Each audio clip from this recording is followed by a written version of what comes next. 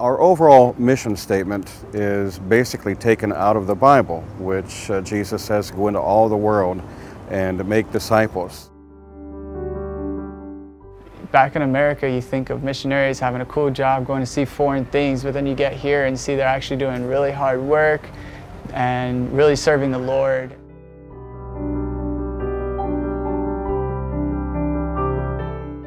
But in Matthew, Jesus was talking about suffering the little children to come unto him and having childlike faith. And just seeing the joy in these children's eyes and these kids who have nothing and hearing about Jesus for the first time, like that gives a whole new meaning to having a childlike faith for me. It's really hard to put into words, seeing their faces, some of them acting so bored and I'm so cool, I'm too cool for this kind of thing. Some of them scared to death, young ones, older ones. And I looked out there and after 30 years of teaching, I thought to myself, these are the same kids I have at home. The first day, they learn so much new stuff, and then the next day you review it with them and they definitely have taken it in and learned it. English is a global language. You see it almost every country you go to.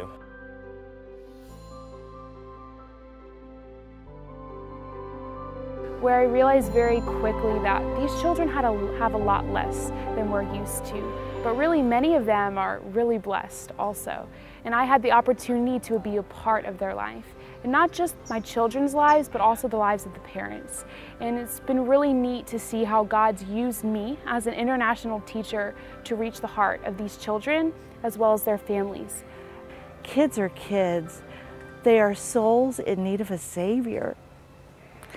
And as I looked at them, I thought of their homes and their families and how if we don't go with them to the gospel, who will?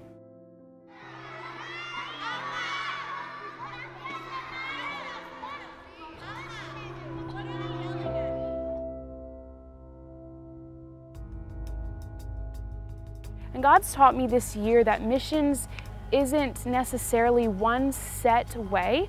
It's not necessarily a field that's before you, but missions is reaching the heart of people wherever you are. Honestly, I think in any country, even in America, because if you look at the school system today, you look at the education that they're getting, especially with English, and it's not very helpful. So I think ESL can help anywhere.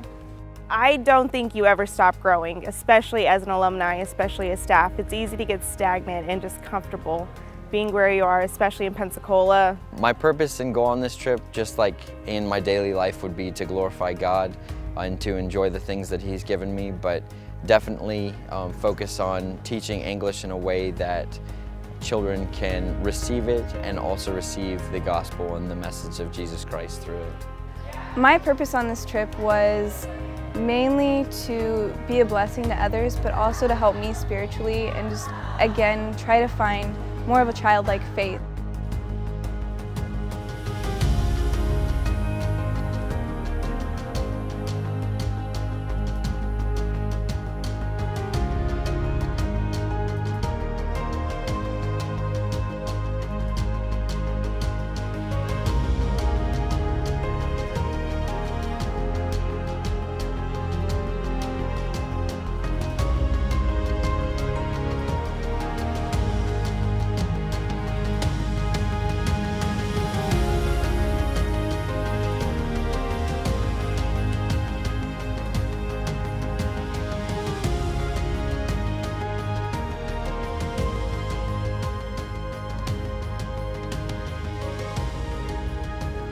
The country of Ecuador is beautiful, the people are fantastic, but the great door that the Lord had opened here for me to come, I'm so thankful.